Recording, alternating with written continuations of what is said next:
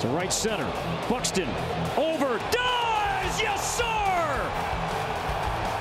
Got him. Not in time for the double play. Wow. Welcome back to 5. The smile, the talent on display once again here in downtown Minneapolis. That's Superman right there. What a play.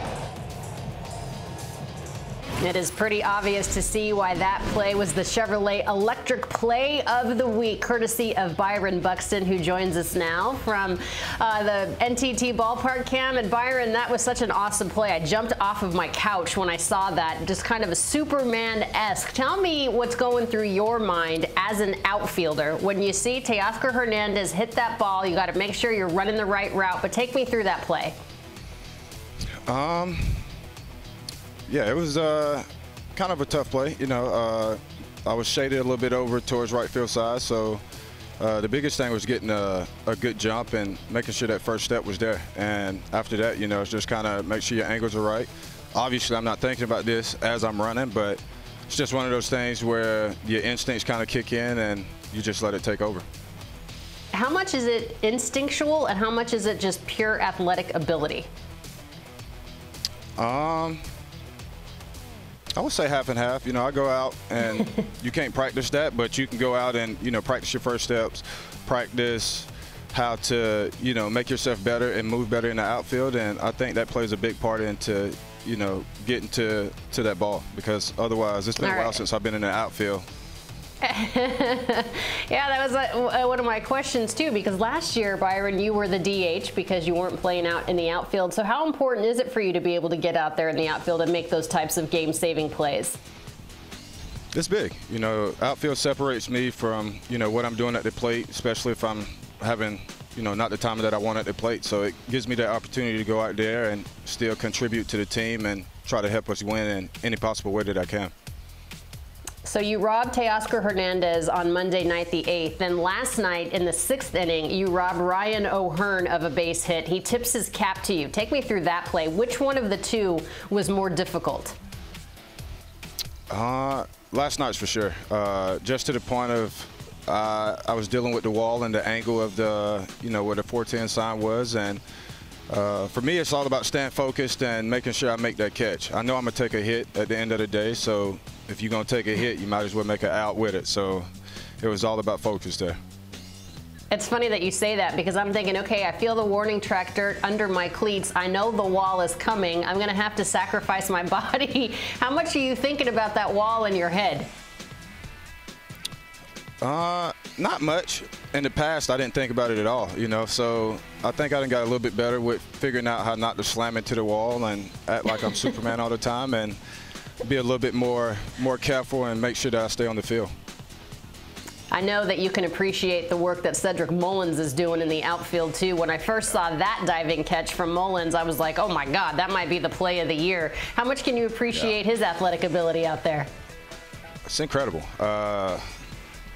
Still don't know how he made that catch. You know, from one outfield to another, that was it's pretty incredible to watch from the other side. Obviously, you don't want him to catch that, but to be able to make that type of play and be in person to watch it is it's incredible. It was a great play. Yeah, no doubt about it. You guys both have competing catches on opposite ends of the game in that one. All right, you had mentioned that it was so important for you, Byron, to be able to get back in the outfield and make those types of plays, because right now you guys are not hitting collectively as a team. I know that you have some big guns on the IL, but how do we get things going offensively for Minnesota? Just got to bear down to those, you know, tough situations with running on scoring position, put the ball in play, and you know, good things will happen. We ain't been lucky lately, but still got to go out there and compete and do those little things. And once you do those little things, the big things start to happen. So just got to keep going and keep grinding, and things will change. And as I mentioned, you guys have some big guns on the IL. Carlos Correa, obviously Royce Lewis, Max Kepler currently on the injured list. And you know Correa really well, a teammate now, but back in that 2012 draft, you were the second overall pick behind your current teammate, Carlos Correa. What's it been like just kind of playing alongside of him? It's incredible. He's so smart with the way the game is now, so it's more about picking his brain day in and day out and just trying to make yourself a little bit better. You know, obviously he done been to the World Series and a lot of playoffs, so he got a lot of knowledge on, you know, how to get there and keep us there. You know, so it's all about us keeping that chemistry and bond together, communicating, and figuring this out together. You guys are playing, of course, at Camden Yards today. It is the third game of a 3-game set there against the Orioles. I want you to take me through the triple last night, because it seems like you knew you kind of put in another gear, and it was like a gazelle running out there when you're like, you know what, I might be able to get 3 bags on this. Take me through that at bat.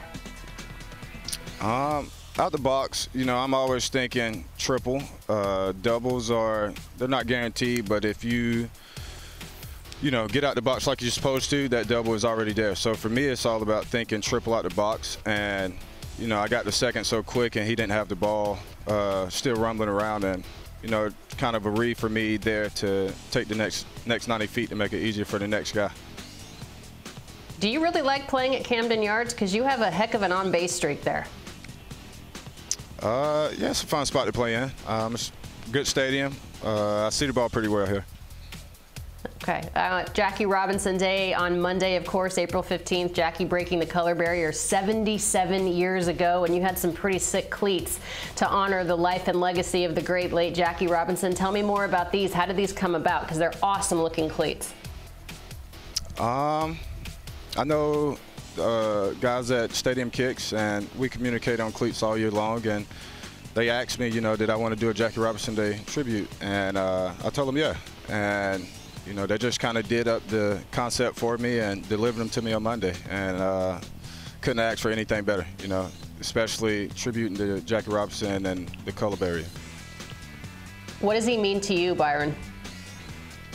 It means a lot. You know, obviously, without him doing the things that he did, I wouldn't be standing here. So each and every day for me is going out there and not taking a day for granted. Make sure that you enjoy and you know, just live up to playing this game, because you can't play it forever, and I don't want to leave here with regrets. Yeah, it's hard to believe that you're already in your 10th Major League Baseball season. I remember we were talking off camera when I interviewed you back in 2012 before you were drafted. Can you believe you've been in the league this long, and how do you think your game has changed since that day? I've been blessed. But still not.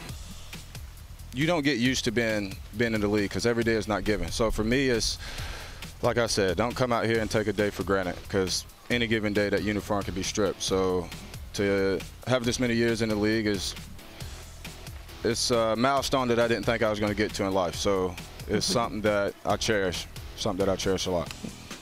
Byron, if you keep making plays like that in the outfield, I think it's going to be a long time before they strip that jersey from you. Thank you so much for taking the time to be with us. Best of luck today against the Orioles, and continued success and health to you.